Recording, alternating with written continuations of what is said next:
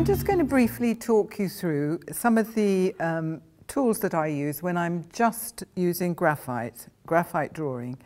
So my pencils of preference are these Derwent graphic pencils. They come in a wide range from 9H, which is hard, very hard, through to 9B, which is very soft.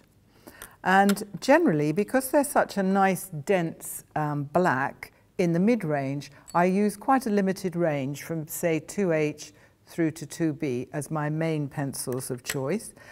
There are other makes on the market. The Graphite ones by Caran d'Ache are very good, and Faber-Castell makes some nice ones, Staedtler make nice ones, there's lots on the market. You really need to choose a pencil that suits your touch on the paper.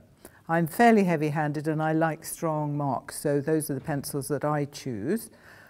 With those, I use these, which are clutch pencils, so a slightly thicker lead, and they come in a range of hardnesses, so I use a few of those. I also use these retractable pencils, propelling pencils, with a very fine lead. These are 0.3 propelling pencils, so that's a very fine lead. And up until recently, that was the finest one you could get.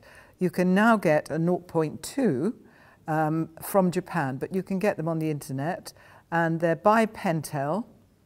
And the make is called Orenz, O-R-E-N-Z.